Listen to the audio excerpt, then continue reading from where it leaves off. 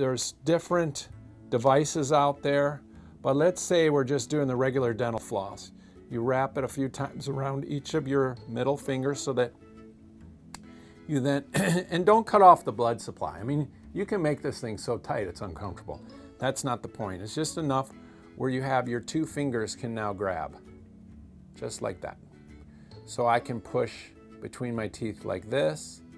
I can push between my teeth with these. I can use my thumbs. I can use my fingers wherever I need to get to. But I have these 4 fingers free. So now I'm going to start by flossing. Let's say I'm flossing the back tooth, and I slide the floss back and forth until it slides through, and then I'm going to, let's see if we can really zoom in on this one, because I want our folks to see this.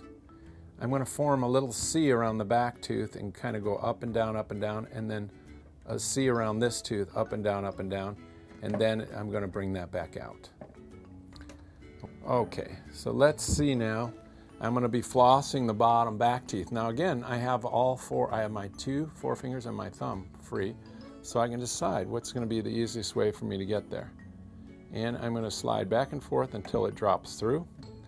I'm going to clean it and then clean it. It's almost vibrational as I go a little bit up and down, It's not back and forth. You don't want to be sawing back and forth because that'll hurt the gums.